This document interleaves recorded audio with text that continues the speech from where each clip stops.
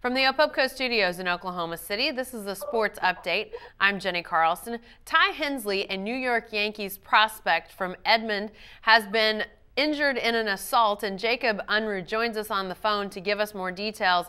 Jacob, this was an incident that happened a while ago, December 28th, according to police reports. What's the latest in this case? Well, just within the last hour, the charges have been filed by the district attorney for aggravated assault and battery against Edmond Memorial, who played football at Edmond Memorial, Weber State, and most recently a very short stint with the Panthers. It's a felony charge, so it's going to be interesting to see where this exactly goes court-wise. The attorneys for Ty Hensley was saying earlier that he was not very cooperative with the police investigations at this point, but it's a very ugly incident that has led to these kind of charges against another notable athlete. Well, you mentioned the ugliness of the charges, and this was a situation that ended up breaking Ty Hensley's jaw, as you found out, required surgery. Reports out there that he had multiple surgeries, 2 or more. Untrue. You found out, Jacob, it was 1 surgery, but still a surgery on a broken jaw, nevertheless. Bad enough. You talk about the ugliness of what we know. What do we know at this point about what happened? Well, according to the police report, which had all the names redacted, there was an unidentified female.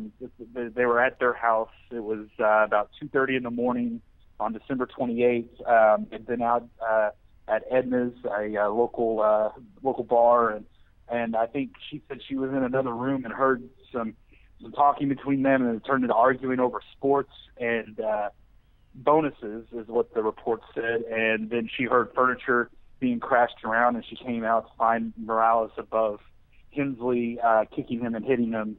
And she called the cops, and it went from there. And Ty ended up in the hospital for multiple days and had to have surgery.